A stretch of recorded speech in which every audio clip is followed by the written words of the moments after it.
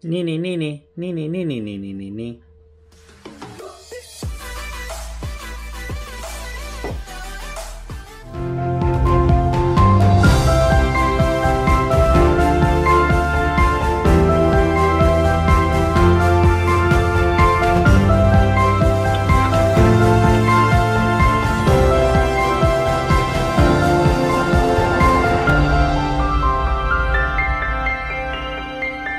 Hey Racket Warriors.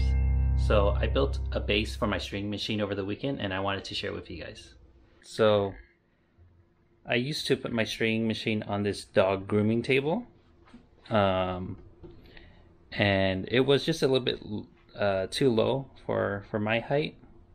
And I used this little bathroom caddy to hold on my strings and my reels and different stringing tools. And the thing I didn't like about this was that it was a little bit too wide for what it needed to be. And I typically would store my table along the wall there. And as you can see, this table doesn't have any wheels or casters, so it was a bit troublesome moving this table back and forth. So I had the goal to use all the wood scraps that I have in my shed and to spend as least amount of money as I can to build a table or a base for my string machine that would I think one would make it more efficient for me and a little bit more ergonomic. So this is what I built. So it's a pretty cool I think base that I built. The features that I was looking for was I wanted it to take less footprint. I wanted to, also be on wheels so I can move this back and forth. I wanted to have storage for my reels. Also wanted to be on a rod so that I can, pull my the length of my strings a lot easier. Wanted some, storage space here, and also wanted the feature of being able to do my stencil. So I've added a sliding shelf here, and I painted a little tennis court, which I think looks okay. Don't ask me to paint you a tennis court, but I think it came out pretty well. I painted one on top first, but realized that the tennis stringing machine is actually on top of it, so you don't really see it. So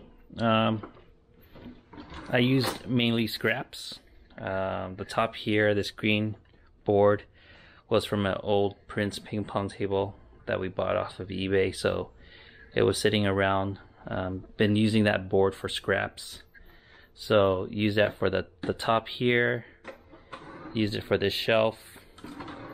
I had 3 2x4s sitting in the garage, so use that to build the frame. Had some free shelves that we got on the Facebook marketplace. It was just sitting around and we weren't going to use it, so use that for the shelf. For the rod here, actually used took one of the rods from this old foosball table that we don't really use anymore, and pretty much the only thing I really had to spend money on were the casters, which was about $13 on Amazon, and these sliding rails from Home Depot, which was around $12 as well. The neat thing about this sliding rail is it's also soft close. And then I spent about $1 at the 99-cent store on some blue paint for to paint this tennis court here. So overall, I'm pretty happy with the results. All right, time to test this baby out. Let's see if it's as practical as I think it will be.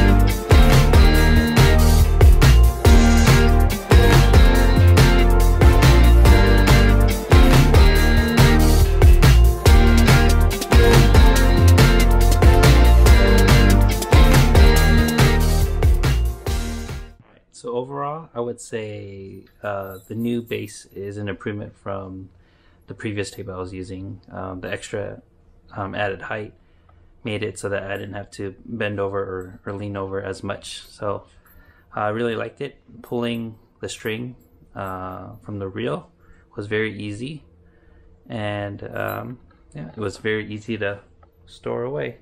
So I gave it thumbs up. Alright, hope you enjoyed the video.